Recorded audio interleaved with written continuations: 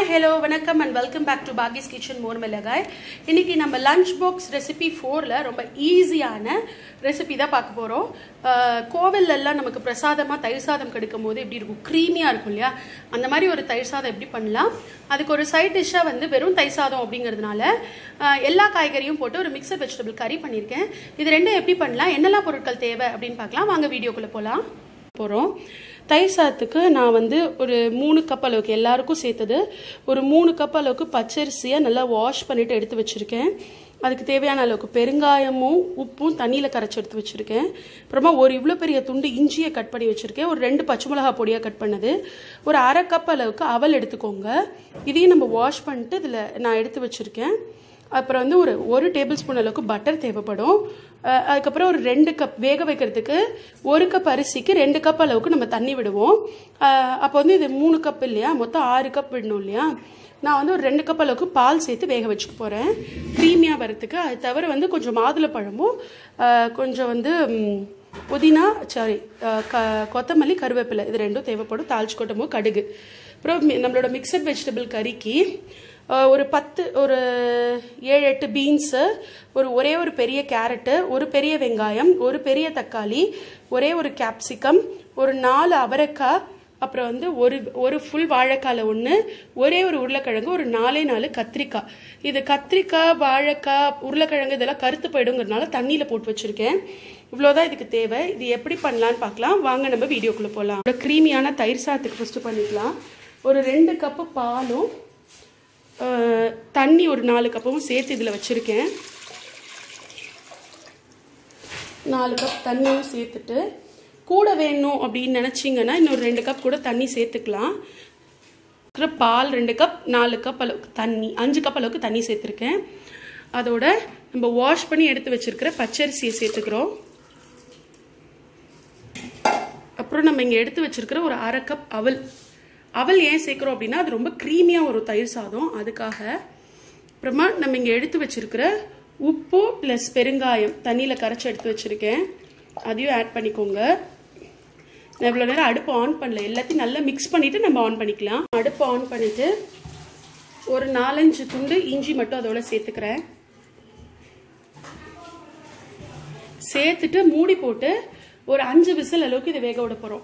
யூஸ்வலாக நம்மளோட பச்சரிசிக்கு வந்து நம்ம வந்து 2 கப் தண்ணி விடுவோம் 1 கப் அரிசிக்கு. நான் வந்து என்ன பண்ணியிருக்கேன் அப்படின்னா 2.5 கப் ஊற்றிருக்கேன். தயிர் சாதங்கிறதுனால அரை கப் அவல் சேர்த்துருக்கோம். அவல் வந்து இதுக்கு ஒரு க்ரீமி டெக்ஸ்சர் கொடுக்கும். இதே மாதிரி பட்டர் சேர்க்க போகிறோம், ரொம்ப டேஸ்டியாக எம்மியாக இருக்கும். இப்போ இதை வந்து ஒரு 5 விசில் வரைக்கும் விட்டுட்டு நம்ம அடுத்தது நம்மளோட சைட் டிஷ்ஷை ரெடி பண்ண ஆரம்பிச்சுக்கலாம். நம்மளோட மிக்சட் வெஜிடபிள் கறிக்கு ஒரு 1.5 டேபிள் ஸ்பூன் அளவுக்கு எண்ணெய் ஊற்றிக்கிறேன். ஒரு பேனில் 1 டேபிள் ஸ்பூன் அளவுக்கு எண்ணெய் ஊற்றிட்டு அந்த எண்ணெய் காயிற வரைக்கும் நம்ம வெயிட் பண்ணலாம். இது என்னென்னா ஒரு 4 ஸ்லைஸ் பூண்டு பொடியாக கட் பண்ணி எடுத்து வச்சுருக்கேன். இதுக்கு இஞ்சி சேர்க்க மாட்டோம். இப்போ நம்மளோட எண்ணெய் கொஞ்சம் காஞ்சிச்சு. 1 டீஸ்பூன் அளவுக்கு சோம்பு தாளிச்சிக்கலாம். உங்களுக்கு சோம்பு பிடிக்காது அப்படின்னீங்கன்னா நீங்கள் வந்து ஜீரகம் கூட தாளிச்சு கொட்டிக்கலாம். இதை தவிர நம்ம மேலே வந்து கொஞ்சமாக இதெல்லாம் குக்காய முடிச்சோன்னா தேங்காய் துருவல் ஒரு 3 டேபிள் ஸ்பூன் அளவுக்கு ஆட் பண்ணுவோம். நம்மளோட சோம்பு பொரியிற வரைக்கும் நம்ம வெயிட் பண்ணலாம். சோம்பு பொரிஞ்சிடுச்சு. ஒரு கொத்து கொத்தமல்லியும் இந்த பூண்டையும் கருவேப்பிலையும் இந்த பூண்டையும் ஆட் பண்ணிக்கிறேன். லைட்டாக ஃப்ரை பண்ணுங்க. ஏன்னா நம்ம குக்கரில் பண்ணுறதுனால இது ஒரு விசில் அளவுக்கு வேக விட போகிறோம். இன்னும் கொஞ்சம் கூட நம்ம கருவேப்பிலை சேர்த்துக்கலாம். இப்போ இதோட நம்ம எடுத்து வச்சுருக்கிற எல்லா காய்கறியும் சேர்க்க போகிறோம். வெங்காயம், தக்காளி, கேரட்டு, பீன்ஸு, அவரைக்காய் இதெல்லாம் ஃபஸ்ட்டு சேர்த்துட்டு ஒரு மிக்ஸ் பண்ணிக்கலாம். அதுக்கப்புறம் நம்ம தண்ணியில் போட்டு வச்சுருக்கிற காய்கறிகளையும் சேர்த்துக்கலாம். நெக்ஸ்ட்டு நம்ம கட் பண்ணி தண்ணியில் போட்டிருக்கோம் இல்லையா, உருளைக்கிழங்கு, கத்திரிக்காய், அப்புறம் வாழைக்காய் இதை போட்டுக்கிறேன். இதில் நான் முட்டைக்கோஸ் சேர்க்க மாட்டேன், ஏன்னா அது ரொம்ப இதுவாக தெரியும், அது டேஸ்ட் வித்தியாசமாக இருக்கும். இது ரொம்ப நல்லாயிருக்கும். இந்த மாதிரி நீங்கள் பண்ணி பாருங்கள். குக்கரில் பண்ணலாம், இல்லாட்டி சட்டியில் வதக்கவும் செய்யலாம். நான் இன்றைக்கி வந்து குக்கர் மெத்தட் எடுத்திருக்கேன். சீக்கிரம் முடிஞ்சிடும் மார்னிங் கிளம்புறதுக்குள்ளே அப்படிங்கிறதுனால. இதை போட்டுட்டு இங்கே நான் மசாலாஸையும் போட்டுடுறேன். இதில் என்னெல்லாம் இருக்குது அப்படின்னா உப்பு, மஞ்சள் பொடி, அதாவது தேவையான அளவு உப்பு, தேவையான அளவுக்கு காரப்பொடி, ஒரு 1/4 டீஸ்பூன் மஞ்சள் பொடி, ஒரு 1.5 டேபிள் ஸ்பூன் தனியா, 1 டீஸ்பூன் வந்து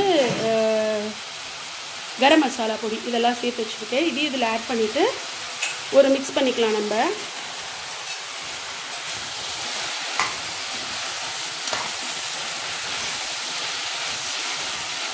உப்பு காரம் மட்டும் உங்களுக்கு எவ்வளோ தேவையோ அதுக்கு ஏற்ற மாதிரி அட்ஜஸ்ட் பண்ணிக்கோங்க. தண்ணி ரொம்ப விடக்கூடாதுங்க. ஒரு என்ன சொல்கிறது, ஒரு 2 கை அளவுக்கு மட்டும் தெளித்து நம்ம மூடி போட்டு ஒரு விசில் அளவுக்கு வேக விட்டுக்கலாம். இதில் ஒரு 1/2 கப் அளவுக்கு மட்டும் நான் தண்ணி சேர்த்துக்கிறேன். 2 கை அளவுக்கு தண்ணீர் போகுது. ஏன் அப்படின்னா குக்கரில் அடி ஒட்டாமல் அது நல்லா வெந்து வரத்துக்காக. நீங்கள் இதில் புடலங்காய் வேணால் சேர்க்கலாம், நூல்கோல் சேர்த்துக்கலாம், சவுச்சவு சேர்க்கலாம்.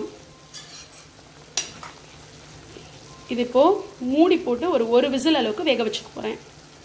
நம்மளோட மிக்சட் வெஜிடபிள் கறி வந்து ஒரு விசில் வந்துடுச்சு. அது ப்ரெஷர் அடங்குற வரைக்கும் வெயிட் பண்ணலாம். இங்கே தயிர் சாதம் இன்னும் ரெடி ஆகிக்கிட்டு இருக்கு. இன்னும் ஒரு 2-3 விசில் வரணும். இங்கே நாம் அதுக்குள்ளே வந்து தயிர் சாதத்துக்கு தாளிச்சு கொட்டி எடுத்து வச்சுக்கலாம். இப்போது அடுப்பு ஆன் பண்ணிவிட்டு ஒரு சட்டி வச்சுருக்கேன். தயிர் சாதத்துக்கு தாளிச்சுக்கலாம். ஒரு 1 டேபிள் ஸ்பூன் அளவுக்கு ஆயில் சேர்த்துக்கோங்க. ஆயில் சூடாகிற வரைக்கும் வெயிட் பண்ணலாம். இப்போது நம்மளோட ஆயில் சூடாகிட்டு ஒரு 1.5 டீஸ்பூன் அளவுக்கு கடுகு சேர்த்துக்கிறேன். கடுகு பொரியும் போதே கடுகு கொஞ்சம் பொரியட்டும். கடுகு பொரியும் போதே ஒரு 5-6 முந்திரி கட் பண்ணி வச்சுட்டு ஆட் பண்ணிக்கலாம். அதோடையே நம்ம கருவேப்பிலை, பச்சை மிளகாய், இஞ்சி கட் பண்ணி வச்சுட்டு ஆட் பண்ணிக்கலாம். பண்ணி அந்த முந்திரியோட கலர் சேஞ்ச் ஆகிற அளவுக்கு இதை வதக்கிக்கோங்க.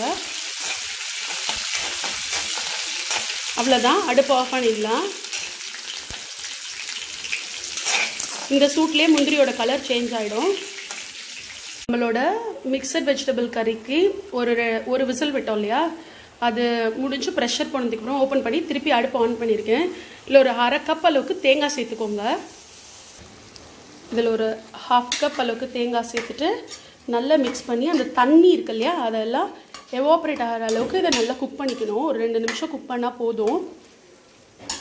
அடுப்பை ஹைலே வச்சுக்கிறேன், நான் மீடியம் ஹையில் வச்சுட்டு நல்லா மிக்ஸ் பண்ணிக்கோங்க. இந்த வெஜிடபிள் கறி வந்து நீங்கள் ரசம் சாதம், சாம்பார் சாதம், சப்பாத்தி அதுக்கெல்லாம் நல்லாயிருக்கும். அதே மாதிரி தோசைக்குள்ளே வந்து மசால் தோசை மாதிரி இதை வச்சு கொடுக்கலாம், அதுக்கும் நல்லாயிருக்கும். இது நல்லா இந்த தண்ணி கொஞ்சம் சுண்டுற அளவுக்கு வேகட்டும். வதக்கிக்கோங்க. இதோட தயிர் சாதம் 5 நிமிஷம் வந்தாச்சு, ஆஃப் பண்ணிக்கிறேன். மிக்சட் வெஜிடபிள் கறி ரெடி ஆகிடுது. மேலே ஒரு 1 டேபிள் ஸ்பூன் அளவுக்கு தேங்காய் எண்ணெய் ஆட் பண்ணிக்கிறேன். எனக்கு தேங்காய் எண்ணெயோட டேஸ்ட் பிடிக்குங்கிறதுனால நான் ஆட் பண்ணுறேன். உங்களுக்கு வேண்டாட்டி நீங்கள் இதை ஸ்கிப் பண்ணிக்கலாம். ஒரு கை கொத்தமல்லியும் ஆட் பண்ணிவிட்டு அடுப்பு ஆஃப் பண்ணிடலாம். தயிர் சாதத்துக்கான சாதம் நல்ல குழைவாக வெந்திருக்கு. அதை நான் ஃபஸ்ட்டு மசிச்சுக்க போகிறேன். ஒரு கரண்டி வச்சு ஒரு 2 நிமிஷம் மசிச்சுக்கலாம். இப்போ நான் கொஞ்சம் மசிச்சிட்டேன். இதில் ஒரு டேபிள் ஸ்பூன் அளவுக்கு பட்டர் சேர்த்துக்க போகிறேன். பட்டரும் சேர்த்து நல்லா அந்த சாதத்தோடு இந்த சூட்லேயே மிக்ஸ் பண்ணிவிடுங்க. இப்போது நான் இதில் 1 கப் அளவுக்கு தயிர் சேர்த்துக்கிறேன், புளிக்காத தயிர். 1 கப் எவ்வளோ சாதத்துக்கு 1 கப் தான் சேர்க்குறாங்க அப்படின்னு நினச்சிங்கன்னா இதுக்கு வந்து நம்ம மிச்சத்துக்கு தண்ணியும் பாலுமா சேர்த்து பிசைஞ்சிக்கலாம். ஏன் அப்படின்னா அப்போ தான் வந்து மத்தியானம் சாப்பிட்றச்ச புளிக்காமல் இருக்கும். 1 கப் தயிருக்கு ஒரு 1.5 கப் அளவுக்கு பாலும் 1/2 கப் அளவுக்கு தண்ணியும் சேர்த்துருக்கேன். ஒரே கையில் பண்ணுறதுனால என்னால் இப்போ மிக்ஸ் பண்ணுறதை காட்ட முடியாது. நான் மிக்ஸ் பண்ணிவிட்டு உங்களுக்கு காட்டுறேன். இப்போது மிக்ஸ் பண்ணியும் கெட்டியாக இருக்கிறதுனால நான் திருப்பி பால் சேர்க்குறேன். உங்களுக்கு வேணும்னா நீங்கள் தண்ணி கூட சேர்த்துக்கலாம். இப்போது உப்பு பத்தலை அப்படின்னா இந்த ஸ்டேஜில் நீங்கள் கொஞ்சம் உப்பு சேர்த்துக்கலாம். இப்போ நான் கட் பண்ணி வச்சுருக்கிற கொத்தமல்லி, நம்ம தாளிச்சு கொட்டி வச்சுருக்கிறதையும் சேர்த்துட்டேன். இதையும் நல்லா மிக்ஸ் பண்ணிவிட்டு காட்டுறேன்.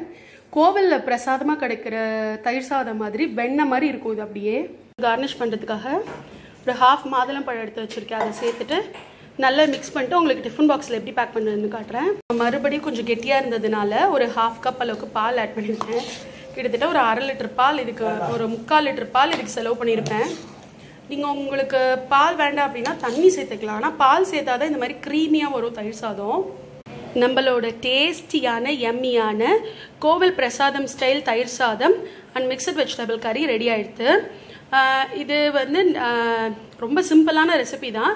ஆனால் இந்த மாதிரி க்ரீமியாக செய்யணும் அப்படி டேஸ்ட் வரணும் அப்படின்னா இந்த மாதிரி செஞ்சு பாருங்கள். இந்த வீடியோ ஹோப் உங்களுக்கு பிடிக்கும்னு நினைக்கிறேன். இது வரைக்கும் நம்ம சேனலை சப்ஸ்கிரைப் பண்ணாதவங்க பண்ணிக்கோங்க.